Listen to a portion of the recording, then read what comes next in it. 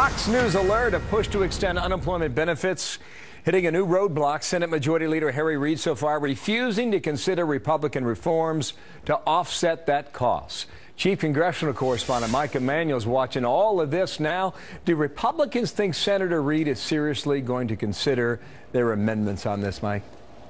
Bill, short answer is no. Republican sources I've talked to say if Reid were truly serious, he'd be negotiating with the 6 Republican senators who voted yes last week on a procedural vote to see what they needed in order to follow this through to final passage. Here's a leading Republican senator on the need for amendments and also shifting the focus of unemployment to help put people back to work.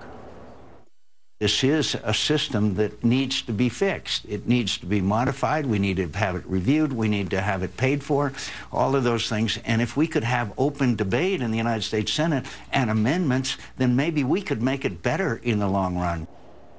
At this stage, there's a serious lack of trust in the United States Senate. A lot of Republicans I've talked to say they think Reid may handpick a couple of amendments just to say he considered amendments. Bill? Well, what is the latest from the Majority Leader, Reid, on this amendment issue, Mike?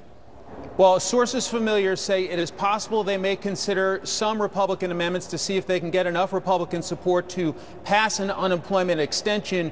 Reid has ripped his Republican colleagues, suggesting they've only offered amendments that are political in nature and that they should consider amendments that would actually have a chance of passing the Senate. Reid spokesman Adam Jentelson told reporters late Friday, quote, Senator Reid has continued speaking with his Republican colleagues and informed them he is absolutely willing for the Senate to consider a reasonable number of relevant amendments from Republicans. But again, there's a lack of trust in the United States Senate at this point. All right, Mike. Thanks, Mike Emanuel. We'll watch that again as it continues this week. From the Hill.